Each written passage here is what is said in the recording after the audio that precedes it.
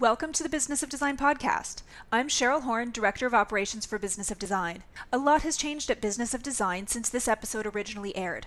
For the latest information and rates on events and membership at Business of Design, head to businessofdesign.com. Enjoy the show. Hello, hello. Welcome to Business of Design, episode 180. The sun is shining. It's summertime. And you know what we're doing at Business of Design? We are going to take a week off. It seems strange, doesn't it, to think about taking a week off when so much of the regular things we do have been off for months. But we recognize that we've been busy building new initiatives and new programs we're launching very soon, and we've been working so hard. So Cheryl suggested we all power down for a week, which we're going to do. I don't want to leave you without an episode, so I have chosen a repeat, one of my absolute favorites. This is my go-to guru when it comes to marketing, someone I trust who has a track record to prove he's taken many companies from obscurity to fame, from low profit to high profit. And when the going gets tough, this is the guy they call. If you've never heard the 2 episodes with Bruce Philp, now is your chance to learn from a master. This will be a repeat of episode 23, You Are a Brand, Whether You Like It or Not, part 1. When you listen to this podcast and you want more Bruce Philp, you'll be in luck because you can go to episode 28 at businessofdesign.com and listen to episode 28. Actually, you can listen to the episode anywhere you subscribe for podcasts.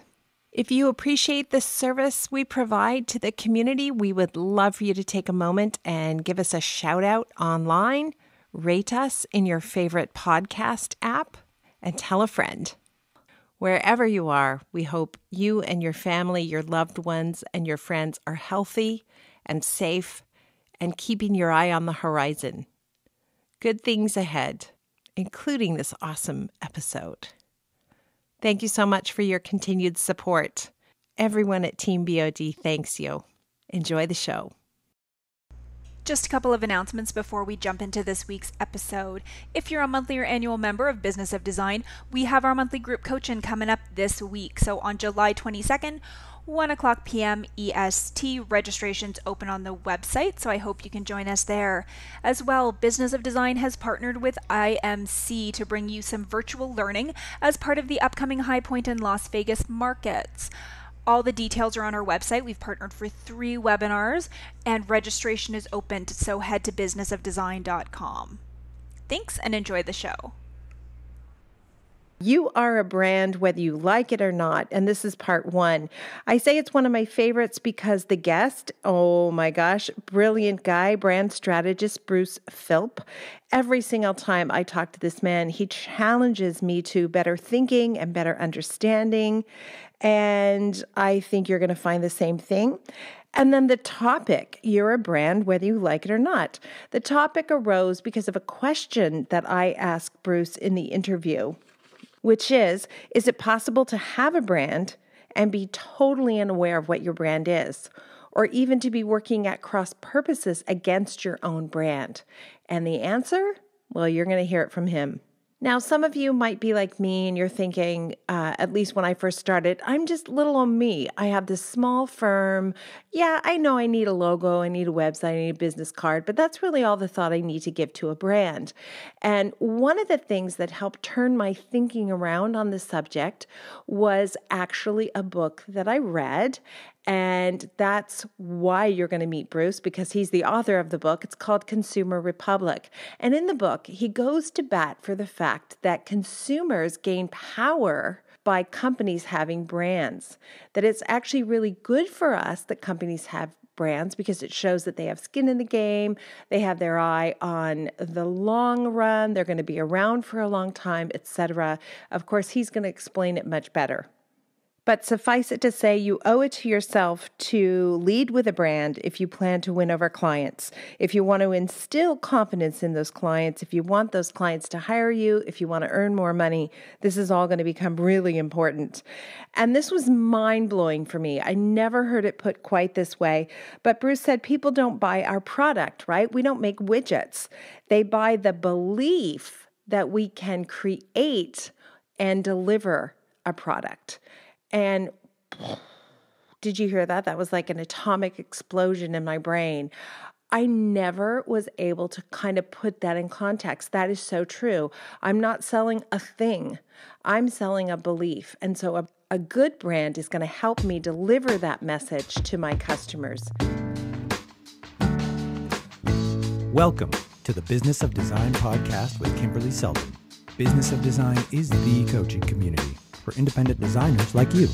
We know it takes more than hard work and talent to successfully run a professional design firm. There are proven business strategies that can solve your immediate challenges and transform your life. Don't try to do this alone. Join today and you'll have access to more than 100 video courses, participate in monthly coaching calls, and find unlimited support within our exclusive members-only Facebook group. Unlike traditional coaching, BOD is a fast track to immediate results for independent interior designers, decorators, architects, stagers, and landscapers just like you. Monthly membership is only $79. What are you waiting for? We all know design matters. At Business of Design, we think designers matter too. Let me tell you about Bruce now. He's a 30-year veteran of branded marketing and an award-winning author and a teacher of how it works and why it matters. He is a self-described optimist with experience. I love that. His company, Heuristic, was founded in 2011 following the publication of his second book, which he won a bunch of awards for, Consumer Republic. There's a link to the book on our website. Definitely check that out. Heuristic is a boutique consultancy that helps new and transitioning brands find profit and purpose. This straight from their website. Experience has shown us that when brands are true to themselves, businesses are more resilient, products are more valuable, people find their work more meaningful, customers become advocates, and we think if enough brands operated this way, branding could even make the world a better place. Heuristic is a widely known and celebrated firm in a lot of big corporate companies. It was hard to get an answer from Bruce when I asked him what products he was working on at the moment, but I went on the website, did a little sleuthing, and I can see that they've worked with ING, Capital One, Kobo, Uber recently. Again, I guess they've got an ongoing relationship there. I bet that's kept them busy.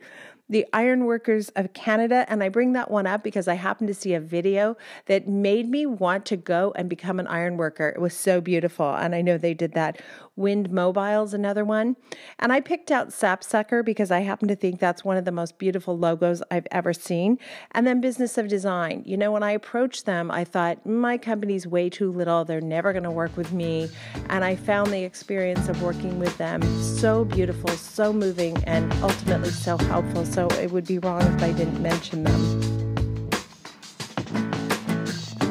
Bruce Philp, it is so nice to talk to you this way. Thank you for taking time out of your schedule to do this. Oh, it's a pleasure. Thanks for asking me. Now, I promised you I wouldn't just ask you the bold blanket question, tell me all the things, right? That's right. That was our deal. Okay.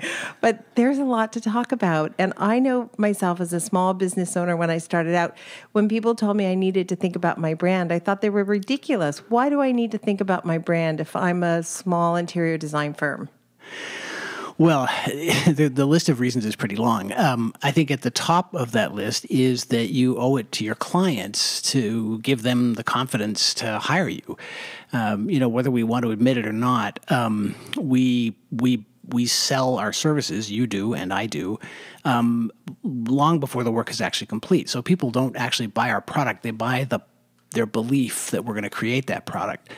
So if we present ourselves to them with confidence and with certainty and with kind of a clear sense of what we stand for, and we appear to have that sort of swagger of professionalism, they're going to feel much more comfortable about sort of signing us up. And then after that, I mean, I hate to sound crass, but it actually goes to the question of profitability. You can simply confidently charge more money for what you do if you look the part. I like when you're crass. Can we be crass through this entire podcast? Yeah, I'm cool with that. Okay, because I think it's something that most of us don't embrace enough, this idea that it's okay to be profitable. And then that being profitable starts far earlier with, I love how you put it, creating a confident package that the client will buy into. Yeah, that's right. Because as I said, at the end of the day, they don't really know what you're going to do. They're hiring you on faith, just as they hire me on faith. How does your business intersect with our business? Well, I think there are obviously some big differences. The work that you do is much more personal to your clients than the work that we do is. And I think that, on the other hand, for us, the budgets are often quite a bit larger, obviously, and the stakes, at least at a corporate level, also larger. So, there are those differences. But what I think we share is that people hire us in the hope that we're going to magically solve a problem they can't solve themselves. And they hire us hoping that we'll do that based on, the signals we send to them that we've done it before. So my playing small is not being humble, right? I mean, I just can't chalk it up to that. I'm playing small because I don't want to act like a big shot because I'm just little old me decorating firm. No, not at all. You're not doing anybody any favors that way. I mean, your objective is to be paid as much as you reasonably can for what you've done, and have the client go away happy at the end of it, right? So a happy client and you underpaid, that's a failure. You being well paid but the client going away miserable, that's a failure. But in order to have that at bat, you have to convince them that you're someone who's done this kind of work before and you are comfortable with whatever exigencies might arise and you know how to handle them, and it's all pretty for you. You want to have that kind of, this is sort of a macho reference point, I suppose, but you want to have that kind of fighter pilot certainty about you.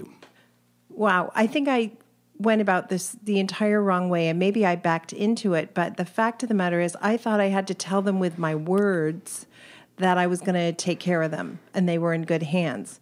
But what you're actually telling me is every component of a brand is projecting that message to the client better than I can. Yeah, that's right. I mean, of course, you do have to reassure them that you're going to take care of them. It would be, weird if you didn't say those things. But, just as we do in relationships and just as we do when we're evaluating products that we might buy, we pay a certain amount of attention to what's directly said to us, but we pay a ton of attention to the indirect signals, the unintentional cues that we send that we think really hold the truth. So there's two avenues now that I see in front of me. One is, what are the components I need in my brand, and how am I going to get them today or as soon as possible? Right. And then the second one is what you just said. What are these the signals, subconscious signals I'm giving out that I need to stop right now, and how do I replace them with better swagger? Right. So I'll start with what are the components that you have to think about before we talk about the signals. And I guess generally speaking, I mean, when we're working with a corporate brand, we think of three basic conditions that have to be met before a company can say that it has a brand. And I think those conditions more or less apply to an individual. I think they certainly apply to me when I'm working with clients, and I bet that they would to you and your listeners too. And they are these. So first is some kind of sense of purpose.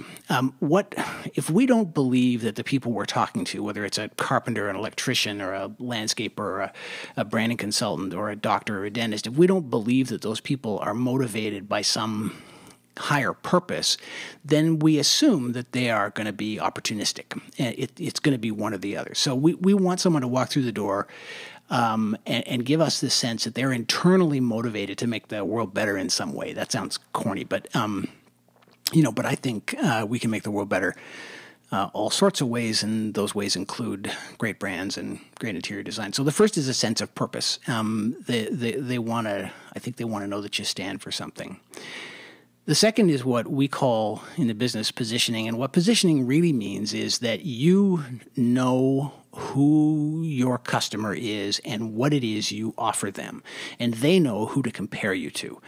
And this is a thing that individual professionals have trouble with, and even lots of young businesses have trouble with. They hate this idea of commitment. It's like, I don't want to say I only do this kind of work, because what if that kind of work comes along and I can do that too, and why would I want to leave money on the table? And the hard lesson that it sometimes takes years or decades to learn is that if you won't commit to a certain kind of customer and a certain kind of product that you're the best at, then you will always be second place in every single competitive bid you ever make. And I think it doesn't matter whether, you're an ad agency or an architect or, really anybody. So you have to have an idea in your head of what it is you're the best at and who you're the best for. And it doesn't mean that in the cut and thrust of, day-to-day business, you can't compromise because there are other reasons that make sense for you to do that. But you should always bear in your mind that you are for a certain kind of customer and that you're the best at something.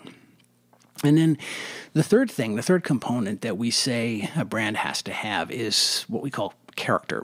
And that's kind of a nerdy strategy word. It really embodies two things. One is, do you have personality? Nobody trusts anybody with no personality.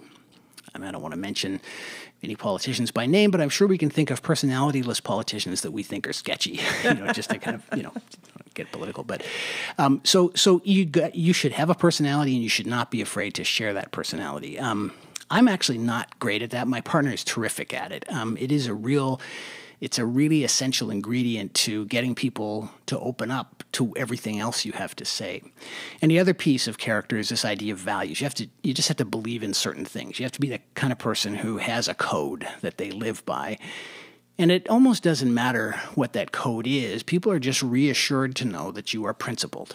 And so if you have those kind of three things in place, if you, pardon me, if you leave people with a sense that you have a purpose in life, if you are pretty clear in your mind about who you're for and what you're the best at, and if you're willing to kind of share your beliefs and your personality in the way that you go about doing your business, then you have a brand, whether you're a person or a billion-dollar corporation. Now, do you have a brand whether or not you know you have a brand? Is it possible that people have a brand and they're completely unaware of what their brand is? Yeah. So good question. Not only possible, but certain. One of the hardest things to convince companies of, never mind individuals, is that you're going to get a brand whether you want it or not. The choice you're making is whether you're going to give yourself that brand or whether you're going to let the world do it for you. But there is no third option where you don't have one. Wow. Okay. Purpose, my purpose. Is it sufficient for me as the interior design firm, small or large? Is it sufficient for my purpose to be, I do great decorating? I would say no, not quite, because that is the price of admission to your business, right? You have to, even if you're not a great decorator, you have to believe that you are at least, and hopefully be one. You don't get to eat if you don't have that quality. The kind of purpose I'm talking about is at a level above that. So it's about what drives me to even approach this business in the first place. Yeah, exactly. So I want to create lasting home environments that support people's ability to be happy in their homes. Yeah, for example. Okay. And then the second one was, again, sorry, my memory. So positioning, positioning. Getting kind of jargony there, sorry, but so positioning essentially asks you to commit to what is that thing you're the best at, and who is the kind of customer for whom you are perfect. Now, do you accept that on default? In other words, I was speaking to another interior designer recently, Jackie Glass, and both of us had the experience where we were published in a magazine early in our career, and that became our customer for a long time, and it was hard to shake that customer because we got a lot of publicity. So in my case, it was a French country look, and it stuck with me long after that trend was popular. Yeah. So is it about a style, or is it about a certain snack bracket? I want to deal with mid to high-end clients. How defined do I need to get that? Yeah, I think you want to, in your own mind, be pretty defined. You may want to be more careful about the language you use when you're talking about it publicly, but the problem that you describe is a problem that corporations have too. We might think about, Nike in the early 90s making nothing but athletic shoes, gazing longingly at the leisure wear market.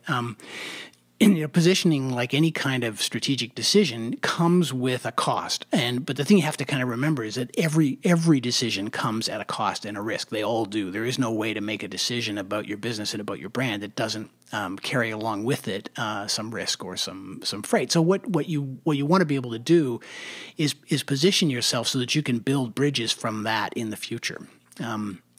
It's not a question of saying no to every piece of business that comes along that doesn't conform. And it isn't a question of doing, French country for the rest of your life. But it is a question of knowing why you were great at that and thinking about how those attributes could be exported to another look, another context, another situation. All you don't want to do is stand for nothing and no one. Okay. So let's just say I'm just starting out and I'm desperate, right? I want work at any cost. Is this something I need to think about that early, or is this something I think about 10 years in? It's the first thing I would think about. I mean, when we work with small businesses, and I'm thinking now about startups in particular, one of the principal reasons they fail is their unwillingness to consider the three questions that I've talked about here, in the belief that they'll leave themselves more flexible and they'll be able to go out and find the business wherever it lies. I firmly believe that even if you have to do work that isn't consistent with your ambition in order to keep the lights on, you should still have that thing stuck on the wall. Here is my purpose. Here is what I'm the best at, and here's who I'm for. And if you compromise that in order to pay the bills, then just get up in the morning and look at that thing and say, okay, not today, but maybe tomorrow. But you cannot have nothing pinned to the wall. Okay, it almost sounds like you could boil those three things down into a mission statement and just have it as your mantra. Yeah, you could, and I think that's a great exercise to go through, and much harder than people think it's going to be. The trick is that you have to be your own toughest client, because mission statements, and this applies to the corporate world too, are so easy to kind of take all the edges off, so that they're completely beige and meaningless and uncontentious, and that's a mistake. You want it to be a little bit tough. You want it to be a little bit hard to live with, because that's how you'll get better. Okay, this is really fascinating. Okay, and then the third part of the equation was personality and character. Yeah. Tell me about that. How do you project that, except for when you meet the client? Well, I think the personality piece is easy. If you're in a creative industry, you have a personality. The question is simply whether you've been letting it off the leash or not. And I just think that we have more permission to do that than we think we do. It took me a long time in my career to get comfortable with being the arrogant jerk I actually am with clients, but they're reassured by that. And every once in a while there'll be one that I don't get along with, but frankly, if they aren't comfortable taking my advice, then I can't give them any value anyway. So it's better that we don't work together. But everybody else wants me to be authentic. They're comforted by the fact that I'm authentic because it says I'm confident. And if I'm confident, it says that I've generally been more right than I've been wrong in my career. And that's the kind of guy they want in their corner. How do we, oh man, I hear exactly what you're saying, and I agree with you 100%, and I feel like I'm there, but there's so many people listening who are saying, oh my gosh, I just don't have that kind of confidence yet. What am I going to do? I guess this is taking us right down that second path you identified, which is how do you project your swagger? Signals, yeah. Well, it's funny. The story that I like to tell about this particular subject has to do with our own business, and the story is called the $1,000 business card.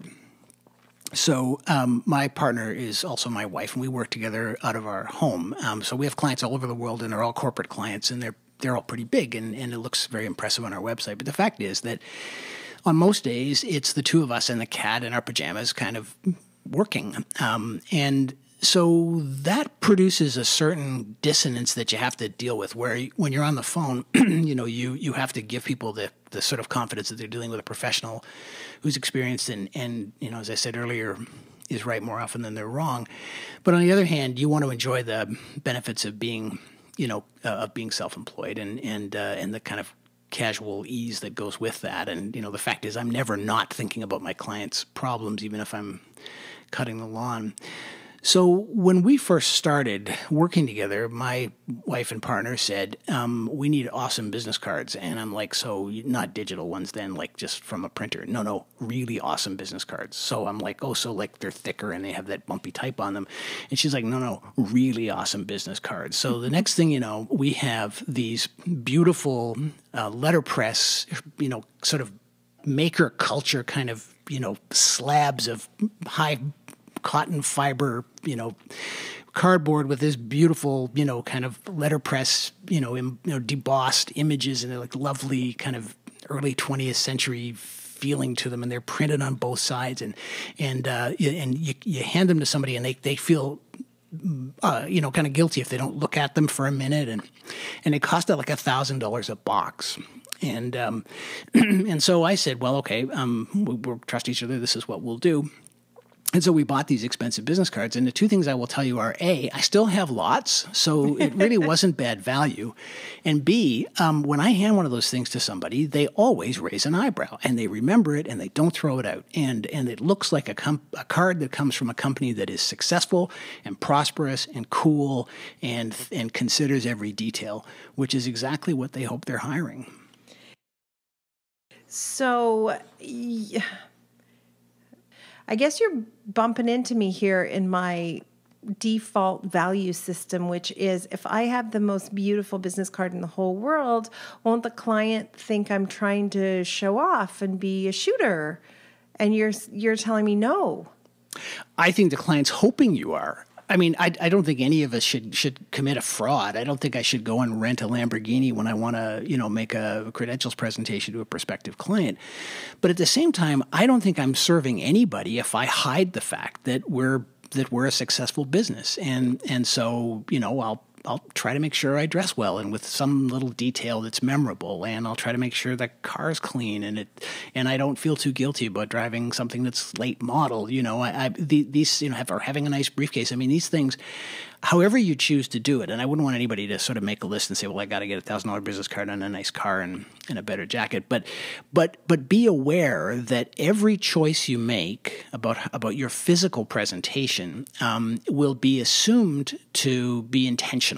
And so it may as well be intentional. You may as well think about how you want to present yourself when you walk in the room, because that meeting is half over before you've opened your mouth. Wow. So people are listening right now, and I wonder if they're thinking what I'm thinking, which is all those years when I first started out and I wanted those luxury clients, I did the opposite of what I probably should have done to let them know I could handle their projects by kind of playing it small. I had a nice car. I'd kind of park it down the street. I didn't want them to think like, who is this fancy thing showing up here? Who is this powder puff? She can't handle my hard work. And in fact, I probably should have embraced that a little bit sooner. Well, I didn't know you then, so I couldn't say, but maybe. I think if I'm a client, and I have been a client of yours, I want to know that you get me. And if you walk in the door sending signals of humility and kind of hair shirt,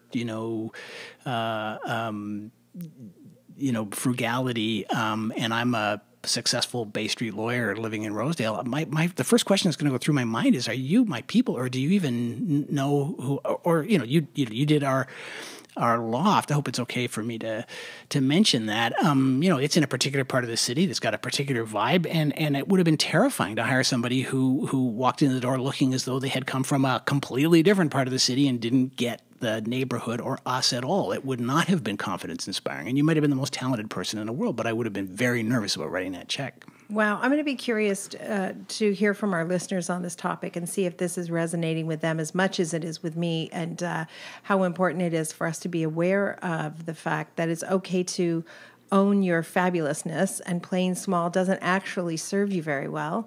And that if you really want those luxury clients, you do have to be able to talk their language. Because I hear there's so many conferences and podcasts and seminars devoted to getting luxury clients. And the fact of the matter is, I think most of them, at least the ones I've listened to, have completely missed the mark. Yeah, and it's not that I'm unsympathetic to, what it takes to get a business off the ground. And again, I stress I wouldn't want to be taken too literally here, but I think about the times that we have worked with graphic designers, for example, and, we'll walk into a room and sit down with those people, and the thought that's in my mind from the moment I sit down is, you had better have better taste than I do.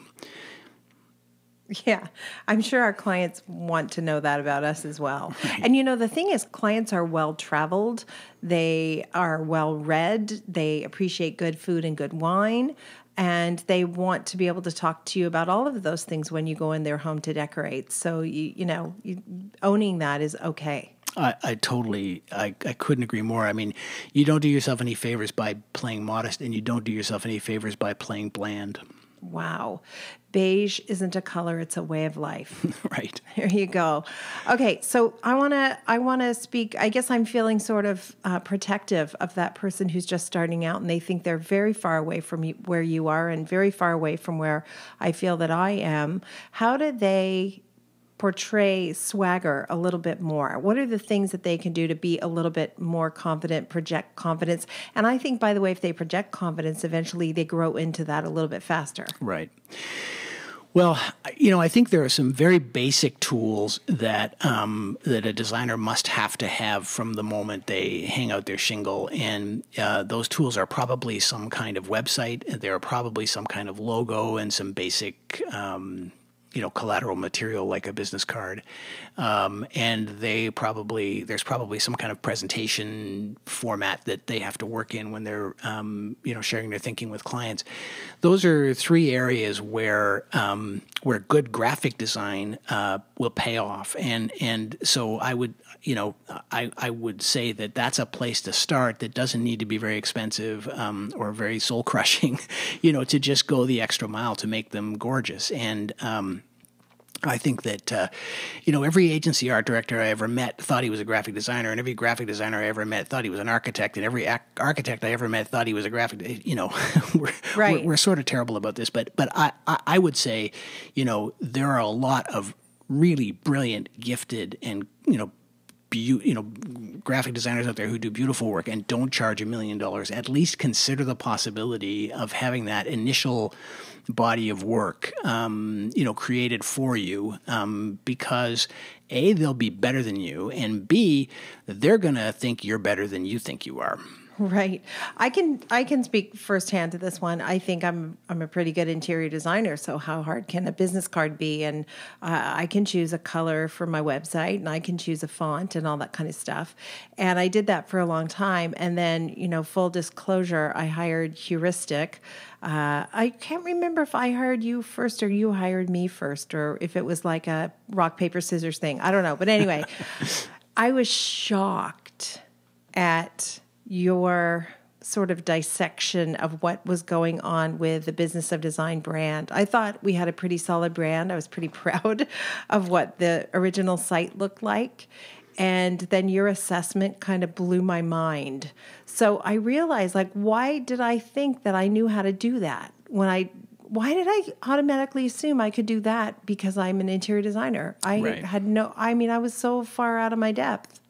Well, I think, so that you're not, too hard on yourself. I mean, I think part of it is because there's a set of skills that those people have that, you may not have in as much abundance as they do.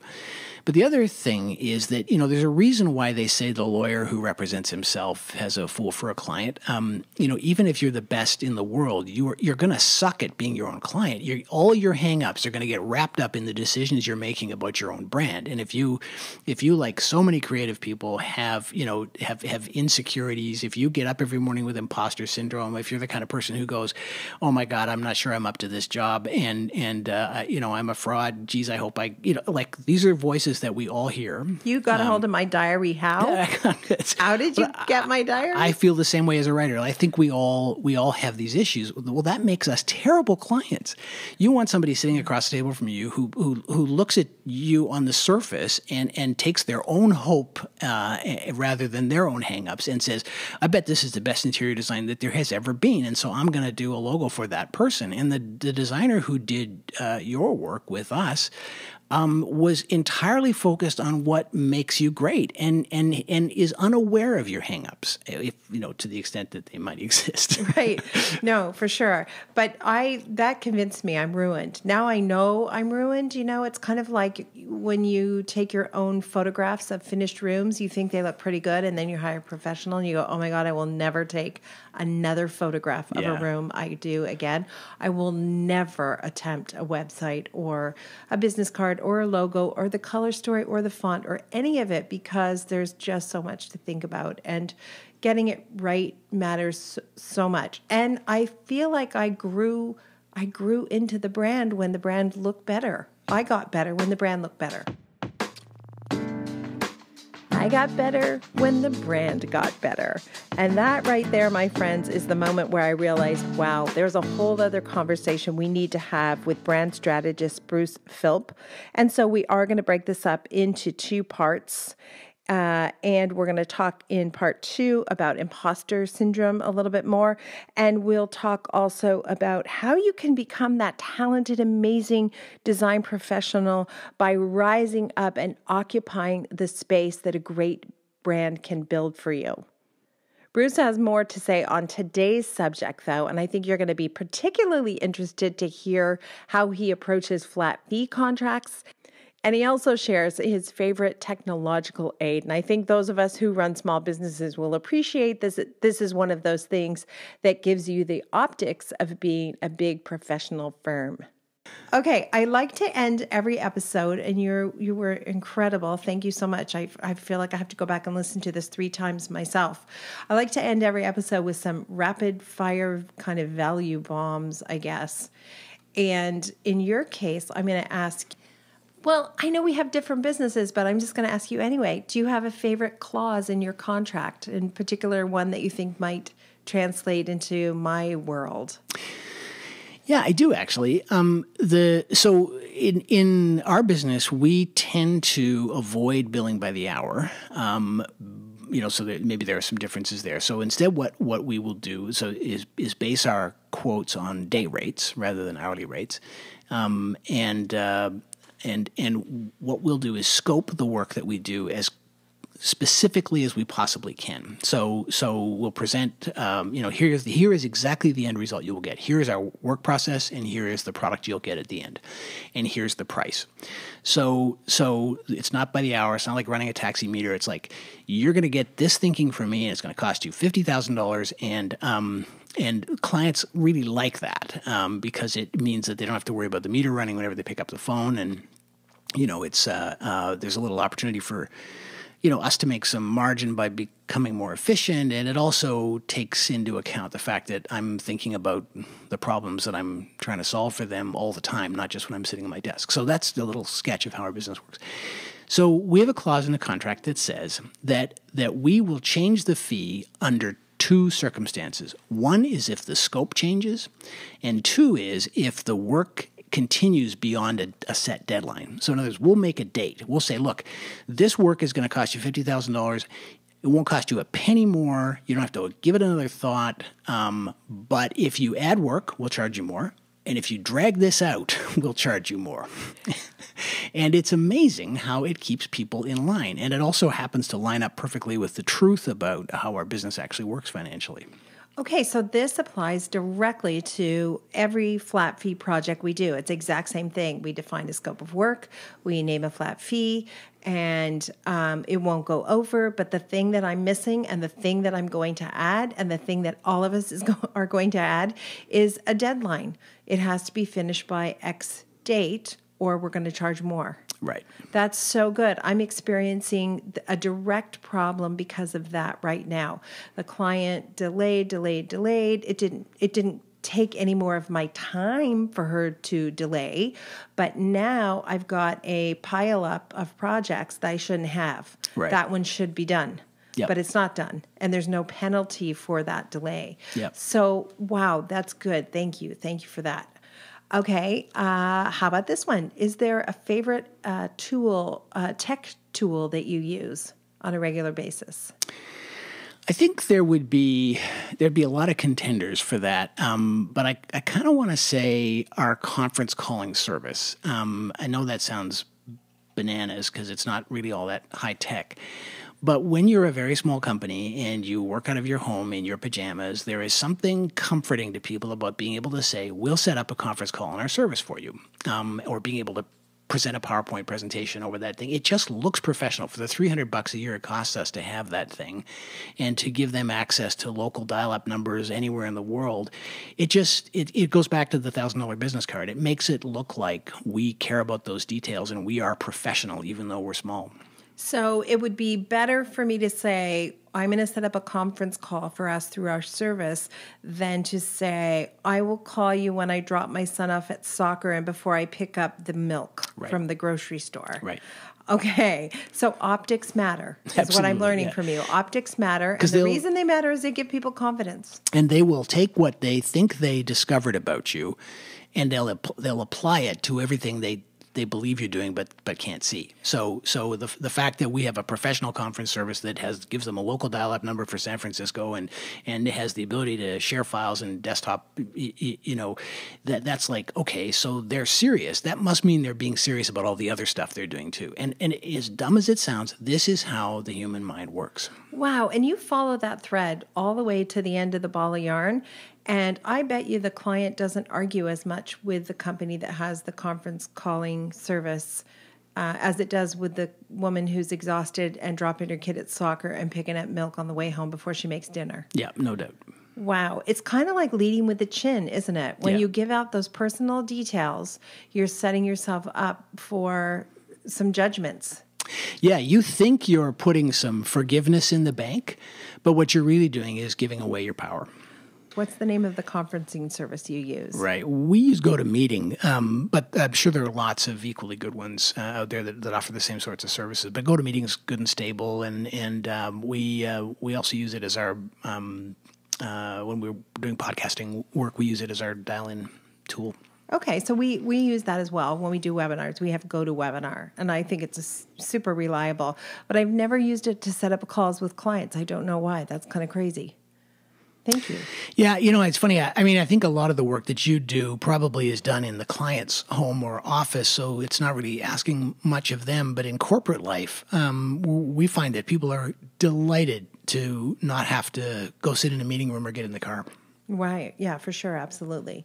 Okay, 3 ways small business owners give away their power. This is your fault. You brought it up. The next book. Really? No, yours, not mine. My next book, no. And we're going to talk about your books. But 3 ways small business owners give away their power. I think that's one for sure. Is just the simple professional, details of how you conduct business. I think independent professionals are terrible at cash flow, and by that I mean prompt invoicing and prompt follow-up when things go, over the agreed payment terms. I think when you do that, you profess your weakness in, just unmistakable terms. Third one, I think it goes back to this thing we talked about earlier about sort of purpose and positioning. If you appear to be willing to compromise on the fundamental things about who you are as a designer, they know they've got you. And that I've certainly seen that happen in our business, and it doesn't get better. How many years ago was it that Consumer Republic launched? This, by the way, is one of the business books that Bruce has written, and I remember being at your book launch. Yeah, pizza was good, right? I remember the pizza. As a matter of fact. It came out in 2000 in Canada in 2011, and in the States in 2012.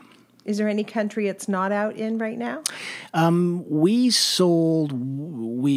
Meaning my agent and I sold worldwide rights to the publisher, so it was kind of up to them after that. And as it's turned out, it was in Canada, the U.S., Australia, New Zealand, and I think that's it. So one of the things that I took away from that book is that that being a brand means you have some skin in the game, that consumers look at a company that's a brand, and we talked a little bit on the show about the confidence, but there's also kind of a belief that you're in it for the long haul, and that if and when there's a challenge or something goes wrong, you'll still be doing it so they can go back to you. So those are all powerful reasons why it's okay to be a brand. What else would you say off the top of your head from Consumer Republic is valuable to our group? And everybody, by the way, will have a link to the book. It's an excellent read. I know there's a great little story about a toaster, which I've shared, I'm sure, at seminars, et cetera, and Bruce shared actually at one of our conferences. But are there a couple other takeaways from Consumer Republic that we need to look for? Well, I really think that's the big one. I mean, the point that I was trying to make to consumers was that that if a brand is famous, it has a lot to lose by disappointing you. And so if you spend your money with the companies whose values you share and you don't spend your money with the company whose values you don't share, and if you're willing to speak up when you're happy and when you're not, then by definition, you will create a more conscientious form of capitalism. You'll create better companies. And, the world is full of, increasingly full of examples of both scenarios. I think that the parallel that you've drawn here is kind of perfect. That if you stand up and say, this is my company, this is my name, this is what I stand for, I am willing to be a little bit famous, to be known by people, then the person sitting across the table from you knows, whether they form the thought or not, they know instinctively that you've got something to lose by letting them down. Whereas if I was just, Kevin, the branding consultant, and I might disappear tomorrow, why should they trust me? Because I'm not going to be around to share the pain if I screw up. I think that the parallel is exactly the right one, and I don't think there's a better theme in the book with respect to the people listening to this podcast. So everybody needs to pick up a copy of Consumer Republic, and like I said, we'll have a link to it on the website. Bruce, you got to come back. Got to promise you'll come back. Okay, I promise. You can wear your onesie. Thanks. Thank you for being a part of the Business of Design community. If you love what you hear on the podcast, take the next step by signing up at businessofdesign.com. As our thank you, you'll gain access to Business of Design's 15-step project management strategy, a free introductory course which includes 3 Business of Design systems you can implement for immediate results. And when you're ready for success, a Business of Design membership, monthly or annual, will dramatically improve your business and your life. What are you waiting for? Together we will achieve extraordinary results. Start today.